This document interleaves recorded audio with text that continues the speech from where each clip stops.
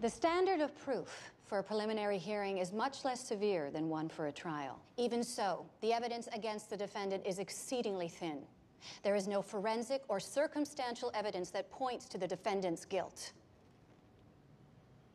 But I found Quentin Lance's testimony to be particularly compelling.